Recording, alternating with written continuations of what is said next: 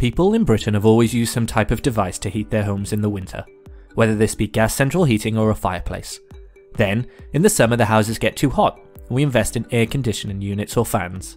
We treat this as normal, but should it be? In 1991, a physicist named Dr. Wolfgang Feist built the first passive house. The actual definition is that a passive house is a voluntary standard for energy efficiency in a building, which reduces a building's ecological footprint. It results in ultra-low energy buildings that require little energy for space heating or cooling. But to put it in more simple terms, a passive house is built up of the following 6 principles. Number 1. Proper insulation. It's just like wearing a coat outside when it gets cold. It also doesn't need a heater. Number 2. No air leakages. There should be no holes, no matter how small, to let the hot air out of the house. Number 3.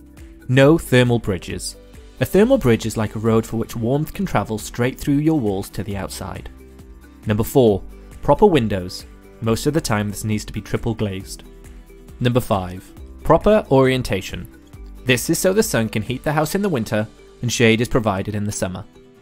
Number 6. The use of a HRV or heat recovery ventilation. This device provides the house with fresh air without letting any of the heat out. Add all these things up and it turns out your house doesn't need a heater or air conditioner. So where does the heat come from? A passive house needs 90% less energy than our traditional British builds.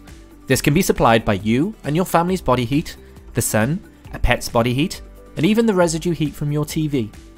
This will save you a lot of money on your energy bill and is excellent for preserving the environment. Metroun, a commercial hub to your business.